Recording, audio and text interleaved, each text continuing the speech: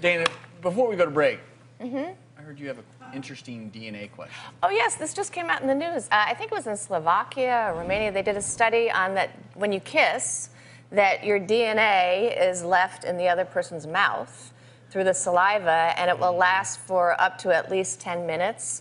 So that you can test, you know, you can find out information. Well, if we're going to do a DNA test on ourselves, you scrape your inner cheek. So there's DNA floating around your mouth all the time. So yeah, a good deep kiss, some of that DNA will get it kind of linger in the other person's mouth. And actually, it's more than 10 minutes, up to 60 minutes. It can still be in there. So. But what's interesting is that the study could only find the Y chromosome in it. So that means women can get away with murder. But men Jim, can't. let's see if this works.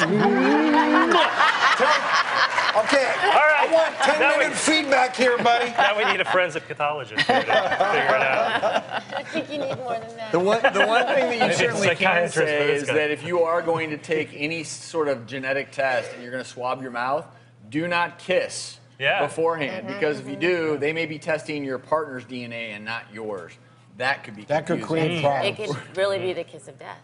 Whoa! Then you'd have to get frozen. Then and you get frozen next to a set of double D breasts. And That's heaven. That's your heaven right there, and man. all that work you put in. Dana, are you sure you want to stick around? Listen, men have been using their penises as weapons for years. There you go. Finally, It's about time. finally some payback.